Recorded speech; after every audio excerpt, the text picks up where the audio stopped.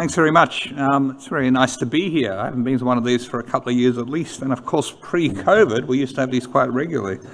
So it's very nice to be back, and of course, like many over here, I'm also desperately keen to catch up with people I haven't seen for a long time. So I'm as guilty as anyone for coming in back very slowly. So first up in the section we have Brad Baxter. Brad is a research officer in plants pathology in New South Wales at DPI. He's based at Wagga, so he's a local. And he's looking at resistance screening in cereal and pulse cultivars to disease.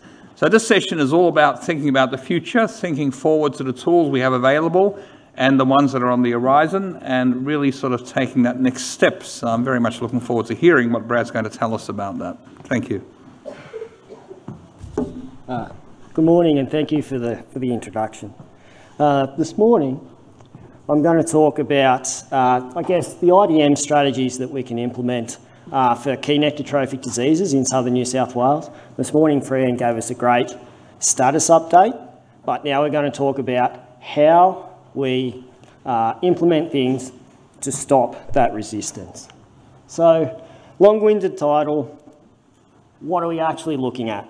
So today we're going to discuss disease and fungicide resistance issues, the what, the why, and how we go about reaching for that drum blast. So firstly, the what. There are some factors that we can control, there's others that we can't. Firstly, I think most people in here would recognise probably the 2D version of this, being the good old disease triangle. 3 points, but here we have a 4th point, and we'll discuss that in a second. Firstly, the first thing we cannot control when it comes to disease, the environment. The weather conditions dictate the initiation of disease epidemics and drive them throughout the season. So that is a big factor in the development of disease through a cropping year.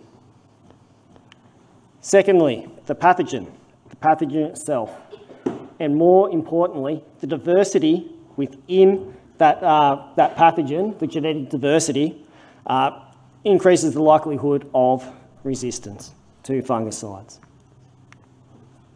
Thirdly and fourthly, other things such as green leaf area, big bulky crops can drive humidity, leaf wetness, drive disease. The result of those big crops is big residual stubbles, and the stubble that can harbour those stubble-borne diseases over summer. And you'll notice that I've got 2 arrows going in there. Of the 6 points that I've just put up here, some of them don't fit neatly into one spot, and the decisions or the levers we pull can influence these. Poor crop rotation. Putting a susceptible host, being the preceding wheat crop, into an environment that is hostile. So proper rotation, break crops, break down the stubble, reduce the pathogen load, will give a susceptible host, or in this case, the wheat crop, the best chance of getting away. And lastly, the 4th point of this 3D disease triangle is the management decisions we make. This is the thing that we can control the most out of all of this. So these factors all combine with ideal climatic conditions, all lead to promote high disease levels. Naturally, what do we do when we have high disease levels? We increase our fungicide use. So things such as repeated use of modes of action, using the same actives, high rates, low rates, all lead to on and off target disease, which can lead to resistance or the development of the resistance. So they're the issues. Now, the main culprits in southern New South Wales. These 2 pictures here, I don't think anyone would be too surprised to see them. They're Septoria triticide blotch and yellow leaf spot. They often coexist in the same paddocks on the same varieties. They can be quite difficult to tell apart at some point because they often exist, and we've even seen them exist in the same lesion. So the defining diagnostic characteristic of Septoria triticide blotch is the black pycnidia structures in the lesion, as opposed to yellow leaf spot, which do not have these. So the black pycnidia within the Septoria lesion can often be mistaken for teleospores, which is the resultant structures of senescent stripe rust. It can also be, hard to tell apart from alternaria, which colonise dead or dying tissue. So pretty much, they're both necrotrophic diseases. They have very similar dispersal mechanisms. They both have a primary and a secondary infection source, very different latency periods, and they have, different resistance risks. So here, again, just backing it up with some of our survey data and our diagnostic data. So New South Wales DPI, we run a free diagnostic service for growers and agronomists. So Septoria and yellow leaf spot for 2021 were the equal third most queried diseases. And our paddock survey data shows that, and just disclaimer, that should read 2021 paddocks, not wheat paddocks. We surveyed 302 paddocks, and you can see the proportion of DNA that is present throughout New South Wales. So they're widespread and they coexist often in the same paddocks. So the why. Why do we need to worry about disease and the development of resistance? The genetic diversity within pathogen populations increases the likelihood of changes that may lead to resistance. By repeatedly spraying the same modes of action or the same actives, we'll select for the resistant population. It will control the non-resistant populations and promote the build-up of resistant populations within our environment. This leads to reduced efficacy of fungicides or lost mode of actions, and the economic impacts such as yield loss and ineffective spray applications. And as Fran pointed out, we have limited modes of action, so we need to look after the ones that we have. The how. How can we reduce the likelihood of developing resistance to Septoria and yellow leaf spot? So we're going to discuss these in turn. Crop rotation, varietal selection, time of sowing, stubble management, and a part of an integrated disease management package, fungicides still are important, but it's the way we use them. Crop rotation. Why is this important? In southern New South Wales, we have very tight wheat or cereal canola rotations. So excuse the fact that this is a crown rot graph, but it displays a very good point. So here highlighted is the canola and wheat. So this is a graph that displays out of southern New South Wales between 2014 and 2017, the preceding crop before a cereal is sown. So you can see that probably 90% or 90% of the data points sit either in a wheat or a canola as the previous crop before a cereal goes in. So we have very tight cereal, wheat or canola rotations. Our 2021 paddock survey, 102 of the 234 paddocks that were surveyed had a cereal prior to a wheat going in. So we are putting a susceptible host into an environment that is going to be conducive for disease. So what do diverse rotations give us? What do they do? What they do is it reduces the environment that a susceptible host goes into. It gives the chance to break down the inoculum prior to going back into a susceptible host. This in turn limits yield loss, reduces our reliance and puts less pressure on our fungicide. So, and further to that, this is a presentation within itself. It has bigger rotational advantages. So now to some of the more detailed stuff here. So here, what we have, and I'm sorry I was banking on a pointer here, so we might have to use our imaginations a little bit. We have a set of trials, so this is 4 years worth of data, 4 times of sowing, being middle of April, end of April, middle of May, end of May. So time of sowing is 1 to 4. We have 30 varieties with different resistance ratings to STB. So these were assessed every 2 weeks for a percentage, so whole plant infection levels scored as a percentage. So what we can see, there's a few things that I'd like to point out. Firstly, variety choice can reduce in-crop septoria infection. So that top line there is an SVS. So if we're looking at time of sowing 1 here, that very top line that's at about 92% is an SVS variety. If we have a look at that bottom solid line, that is an MR variety. That is a difference of 70% infection. So picking a more resistant variety can reduce the in-crop infection levels. And from there, we can actually see that that red box is a projected yield loss.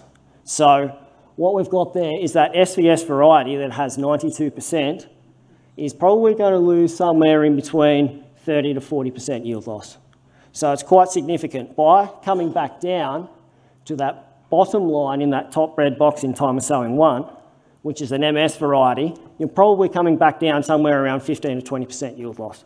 So what you can do by picking more resistant variety is actually reduce the infection levels and reduce your yield loss. The time of sowing effect is also quite stark. So we can see that again, the top line in time of sowing 1 is around 90% infection level. And when we go down to the time of sowing 4, that top line again is an SVS variety, but it is back down around 50%. So by manipulating the time of sowing, we can actually reduce the infection levels within a susceptible variety. But we still need to sow that variety within its window to maximise yield. So if you can manipulate or move that variety later into its sowing window, you can actually influence infection levels. So we're now going to discuss 2 stubble experiments. Firstly, ascospore release off stubble by resistance rating, and then secondly, a harvest cut height trial. Firstly, stubble management. So what we have here, again, is 4 times of sowing, 30 varieties, again, assessed every 2 weeks for the total percentage infection. But the stubble was retained in the paddock, left to mature over summer, and then was collected. What we did then is we took 5 tillers and we put it through what we affectionately called the spore liberator.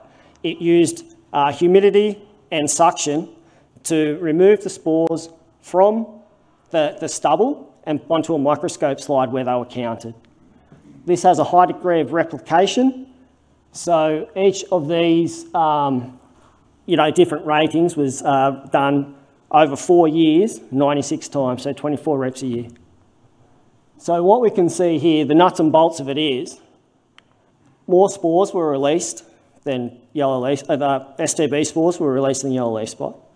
But the bigger picture here is that an SVS variety, let's have a look at septoria up the top, statistically releases the same amount of ascospores off the stubble as an MR variety.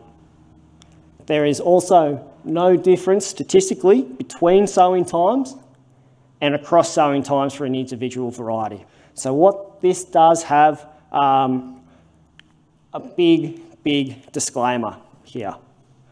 There is a big distinction that we need to make between selecting a variety for in-crop infection reduction and the resultant senescent stubble of that variety.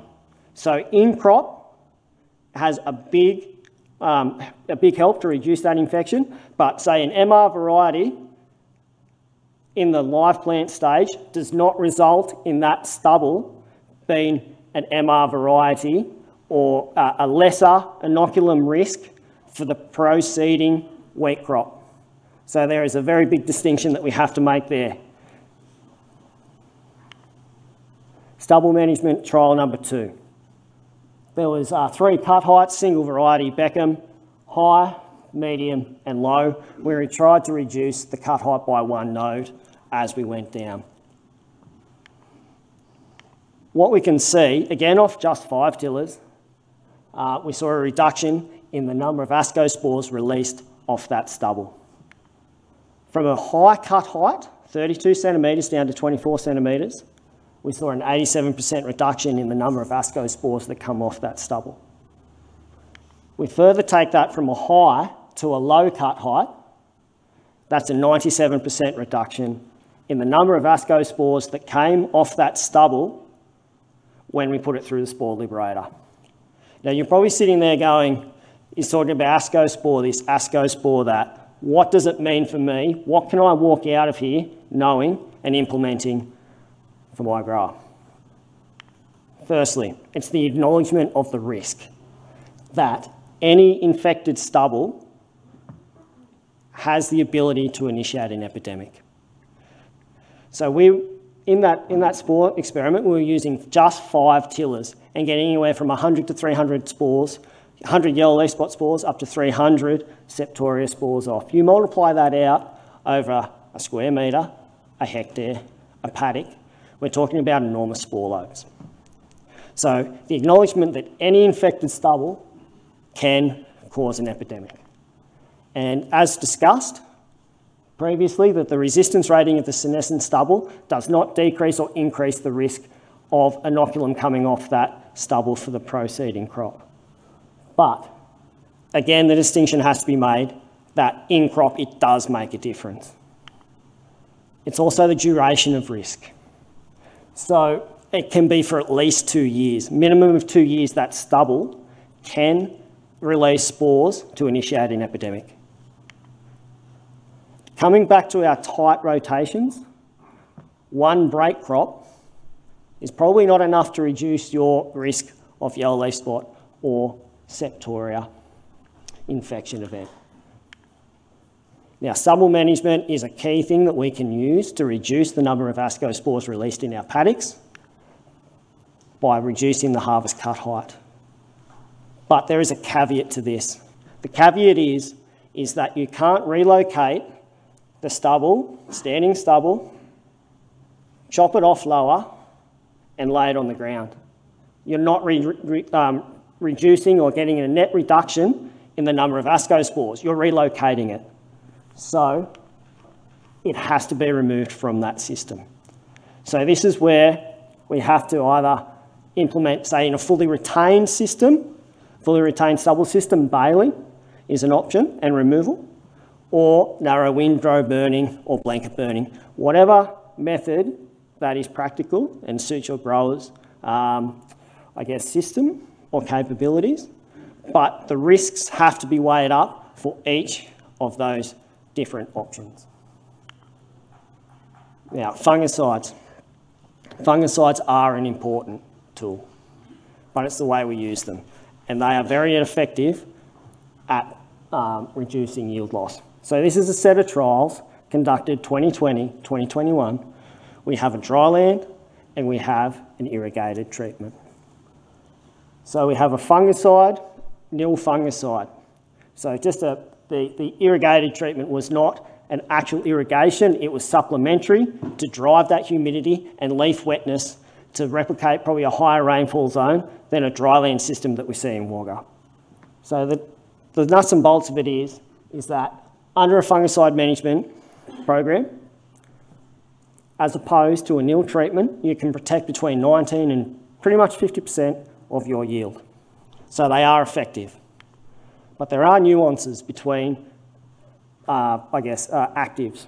So typically, tebuconazole and propiconazole in a curative fashion are less effective than, say, something like an epoxyconazole. Strobilurins are a protectant. So what we have to remember is that we need to rotate our modes of action, only use an STHI or a strobilurin once a year, rotate our triazoles and use mixtures where possible. Always adhere to label rates. And this is an issue that I think, particularly because of the conducive season that we've had, MRLs for late applications. These are the things that we have to keep in the back of our mind. And as Fran pointed out, there is strobilurin resistance detected in South Australia, it's localised. So for New South Wales, we are still saying that strobilurins are effective against septoria. But if you suspect something go wrong, please seek help. Now, the take-home messages. Environment plays a huge role in disease development. That's unavoidable, and each year is going to be different, influenced by these climatic conditions. But the decisions we make influence the resistance development. Crop rotation, varietal selection, and time of sowing can reduce the in-crop infection levels. STB and yellow leaf spot can produce ascospores off stubble for up to 2 years, regardless of their resistance rating. Reduced harvest cut height can limit STB colonisation of the stubble, but that harvested material must not be left in the paddock. It must be removed to reduce the inoculum load. Fungicides are important to protect yield, but we must use them wisely. Implement an IDM. I'd just like to acknowledge and thank the Crop Protection Forum for the invite to speak, DPI and GRDC for co-funding under those 2 codes. Project leads, Andrew Milgate and Steve Simfordorfer under those codes. Andrew, for the use of the STB and YLS data, I actually didn't work on this project. I'm just fortunate enough to be able to present it to you guys. And lastly, the growers and agronomists who facilitate and support our research and facilitate access to paddocks. Thank you.